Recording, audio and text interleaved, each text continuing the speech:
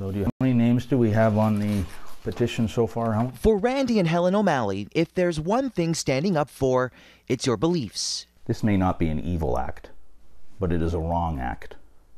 And if I stay silent, it'll just happen again. Through an online petition, the couple continues to fight a sudden name change at their son's school, Hartsdale Avenue Public School. At least it used to be called that. Currently at this temporary location, a new building for the school is still under construction and is set to open this fall on Hartsdale Avenue. But in a surprise vote last December, the Peel District School Board decided to change it to Janet McDougald Public School, named in honor of its longtime serving chair. To be honest, the board named the school and did that.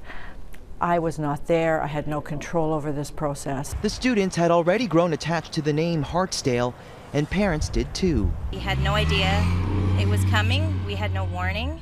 In another twist, this came months after the board announced it's naming another school recognizing another sitting trustee, Beryl Ford. The school bearing her name is set to open here in Brampton this fall. And this brings us to another reason why parents are all up in arms.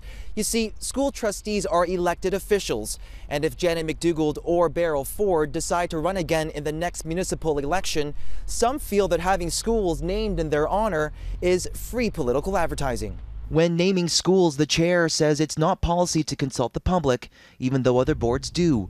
As for the supposed free advertising she's expected to get, I really don't think that that's what people will judge my work on. In the end, the chair doesn't plan on declining the honor. Ford doesn't either, only strengthening the O'Malley's resolve.